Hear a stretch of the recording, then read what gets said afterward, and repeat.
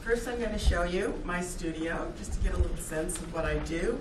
I weave on this digital loom here. It's a hand weaving process.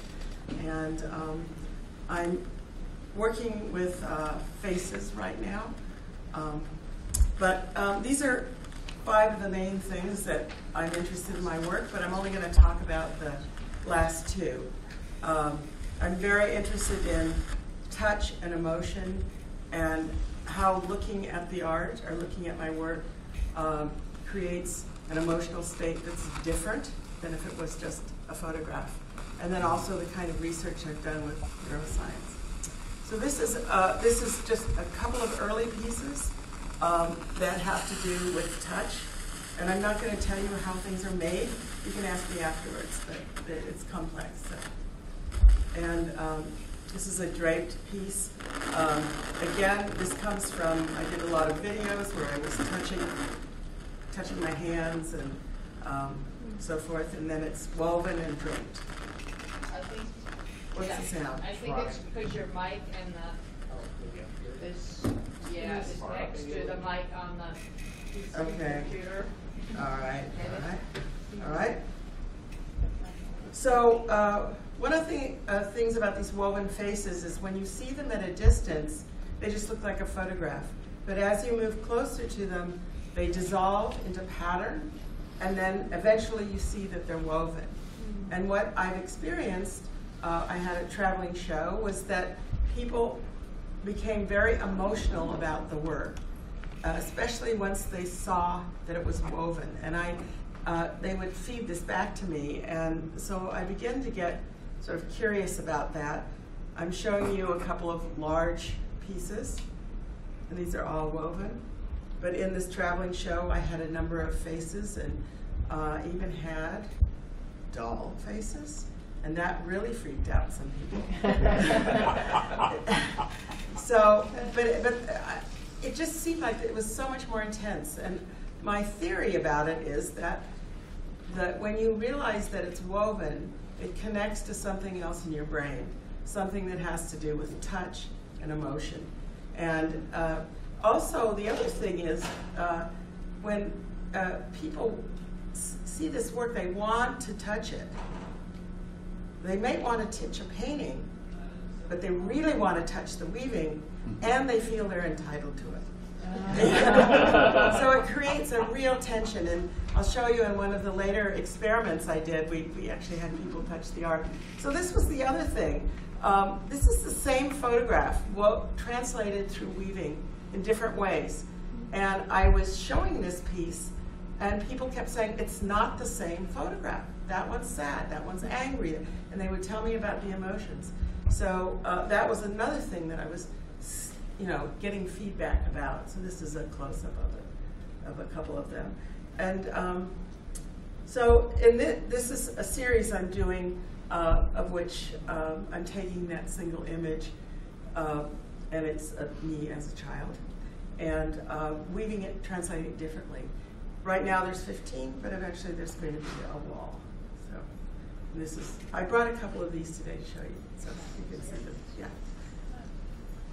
So, anyway, with that kind of feedback, I decided that I wanted to connect with some neuroscientists to see if I was right about this touch thing and emotion. So, the first thing I did is I had an artist in residency at the University of Pittsburgh School of Medicine with Greg Siegel. And he basically brings in an artist and turns his lab over to me for about a week. And you can do what you want. So it's pretty amazing. So this is eye tracking. I brought all this artwork. We compared a photo with a weaving, with a photo of a weaving. So we did eye tracking, we did EEG, and then we did fMRI. And I was very excited to find out that we in fact found some difference when comparing a picture of the weave with just the straight photograph. And we found more activation in the insula and amygdala, and then the visual, other activations looking at the photograph. This is just another video the same thing. So to me, that was very exciting, and I wanted to do a real study. I have yet to do a real study because it costs a lot of money, but I'm still trying to get somebody to do a real study in that. So this, I'm just going to show you a tiny bit of this video. I make process videos when I'm involved in these artist in residence things, and so sometimes I do some work that's based on the process. So I'll just show you this a little bit. That's an EEG helmet on the subject, and that's the brain waves that are being recorded. And I'm not going to show you the whole thing, but I want to show you the next thing that happens, which is, so we have him moving and actually touching the artwork, and recording his brainwaves as he's doing that. So, and this is eye tracking, so I'm going to move on. I think I'm moving on. There we go. Okay, so this is a piece of mine that was inspired by that process. So, and so it's a weaving of a weaving. And these are, you know, about 6, 8 feet tall. So they're large, yeah. And again, this is from the same one. So one of the things I did is, this is a show that had a lot of my work in it. And within the show, I create these behavioral studies.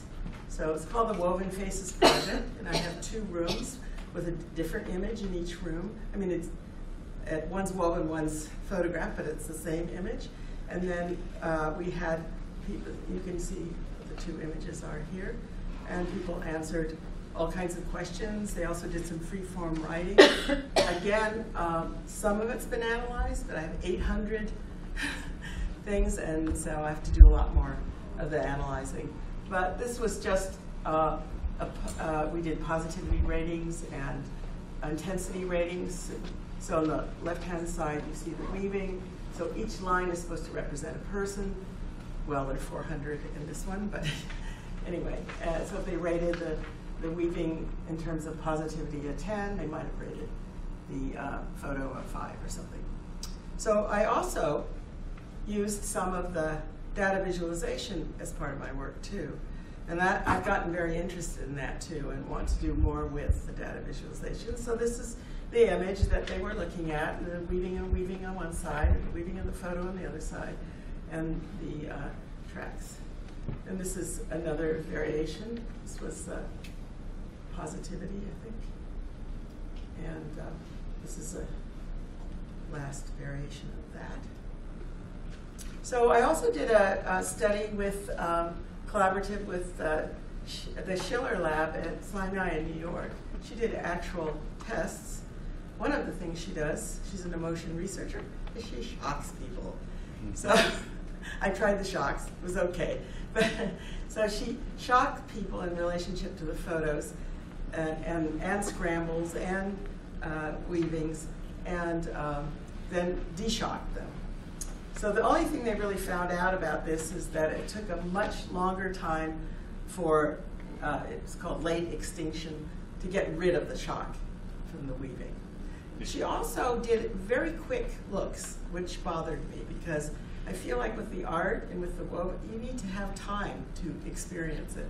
So, you know, one little tiny second or half a second doesn't really do it. But anyway, you know, it's collaborative, so they did it the way they wanted, and they paid for the study. So I also did this thing with mirrors, infrared, and I can play that. This was within an exhibition itself. This was more for the public. So they got to put on this mirrors thing that measured their blood flow here at the front, and then they walked around and looked at the work, and then the activity in their brain was being projected on the wall in real time. So it was you know, fun, but it wasn't, you know, again, real science. But it's, you know, the scientists are really interested in getting the public interested in it. So this is one of the things that they did in the exhibit. This is the guy.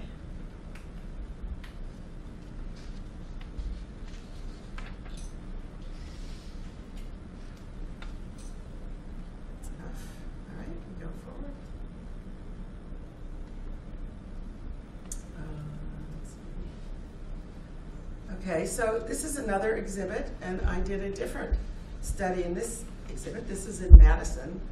We were talking about Madison earlier. I collaborated with a neuroscientist, psychologist, psychiatrist, dean of the business school. And we were very interested, so we did the Woven Faces project, but a different version of it. We had 3 booths with 3 separate images, which were rotated and so forth. One, we were asked to look at a distance, 1 close up, and the last one we were asked to have them touch the art.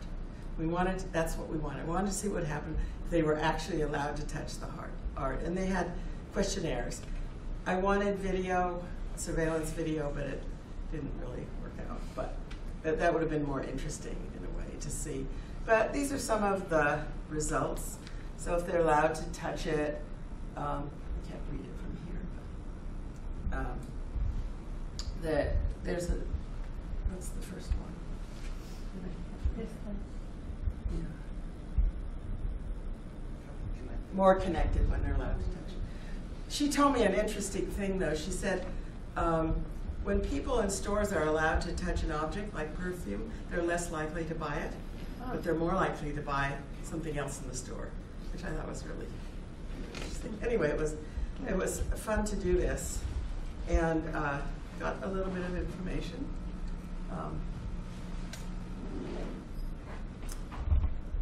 So the last thing I want to talk to you about is this diffusion spectrum imaging. And this is like a little video showing it. So what this is this is something that happens as an artist. I didn't intend for this to happen.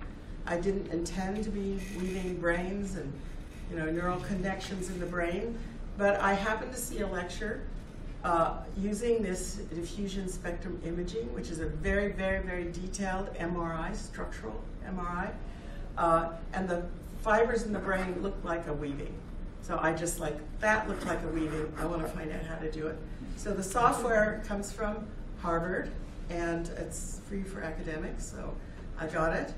That's the fiber, the fiber, they call them fiber tracks. Okay. But they're the neuron connections in the white matter of your brain. And then I did some work based on that. So this is, about 8 feet tall, and I'm using my brain fibers and my photograph as a child. And so I did a series of those.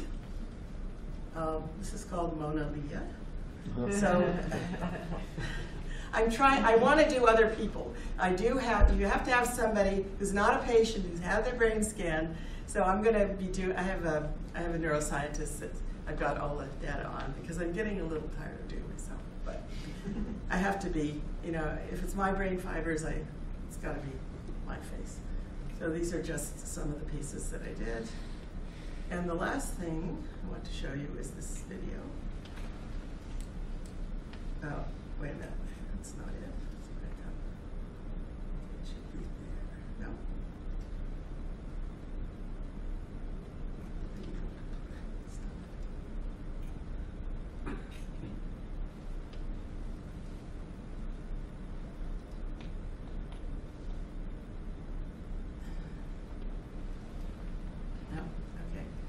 So it's the very last thing, so what I'm going to do is I'm just going to open it up on the desktop because it doesn't want to play. So,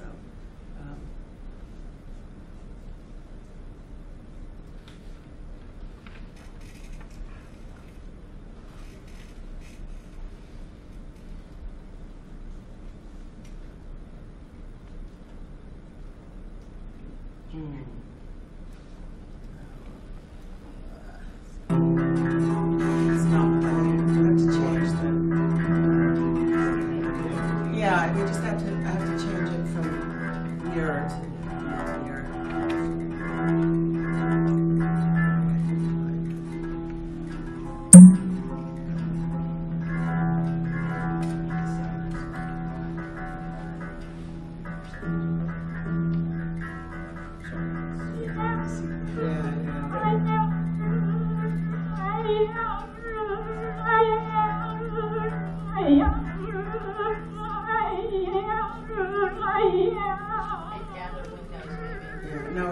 change the sound.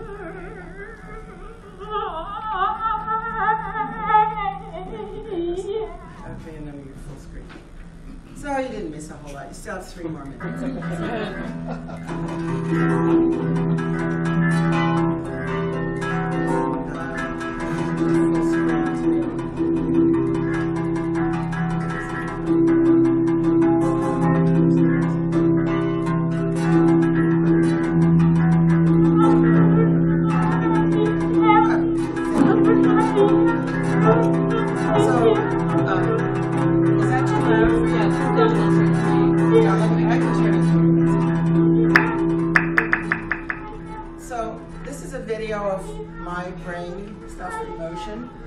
And the series of these small pieces that are animated.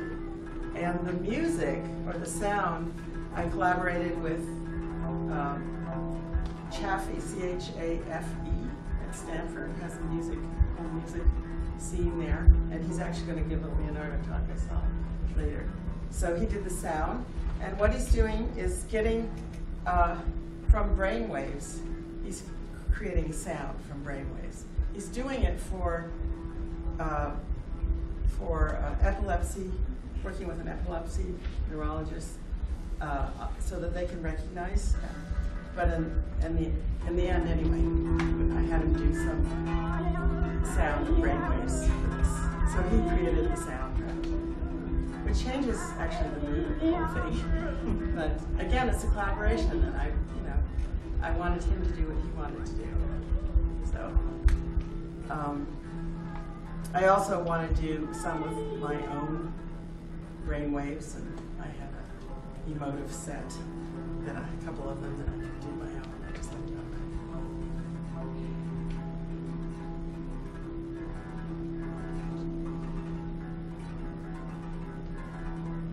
And the animation part was important to me because I wanted people, again, to know that it's tactile, that it's cloth. So get the sense of that with this.